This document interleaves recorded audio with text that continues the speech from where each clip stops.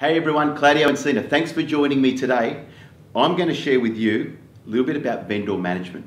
Have you felt like the market's shifting a little bit at the moment? I don't know in Sydney and Melbourne, but clearance rates are starting to come back a little bit.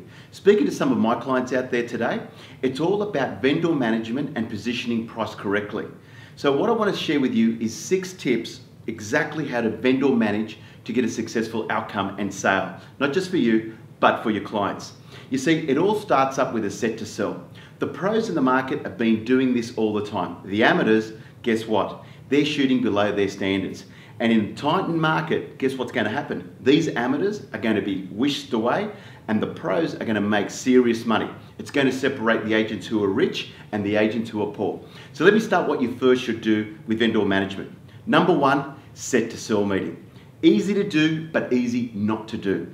Have that meeting just before the first open. What you've got to do is talk about benchmarks. And the benchmarks that we're looking for when you talk to your client is something around the lines of, we expect 15 to 20 groups to come through this Saturday.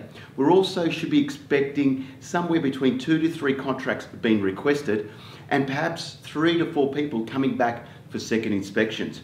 You see, when you put benchmarks, you're putting some seeds into the vendor's mind of what their expectation should be after the first open. So when you have that vendor meeting, which is number 2, weekly by the way, you can talk to them about what were some of the benchmarks that got achieved over that weekend. If you haven't reached them, guess what happens? It's very easy to have a candid conversation and re-strategize for the following weekend. You see, the amateurs in this market are leaving everything to the last weekend, which is just before auction, the 3rd week or the 4th week. Ain't gonna work, it's gonna be too late. So make sure you have those weekly vendor meetings and have those benchmarks set up at the set to sell. Obviously, daily communication is step number 3. You've got to be doing that all the time. The 4th one is really about, when you're going to do a vendor summary report, you've got to do your weekly vendor report, but also the 5th one is the vendor summary report. So what does that mean? It's just gathering all the data, all the information, putting it over 3 pages. For example, what's currently on the market, a recent sale that could impact their price before auction, and all the hits around, web hits and how many people came through the property, and what does that data relate to? If you want to move people, you need to have facts and evidence, and that will move them into action. Finally, and the 6th one is all about the reserve meeting. But also when you have the reserve meeting is following it up with a summary of what was said at that meeting.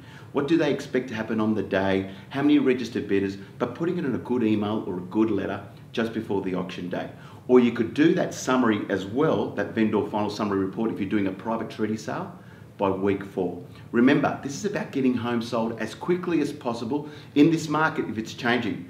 But what's pivotal is the vendor management and having those pillars nice and tight with some really good foundation. I hope these tips have served you well today, and I look forward to seeing you next time, and go out there and sell more homes.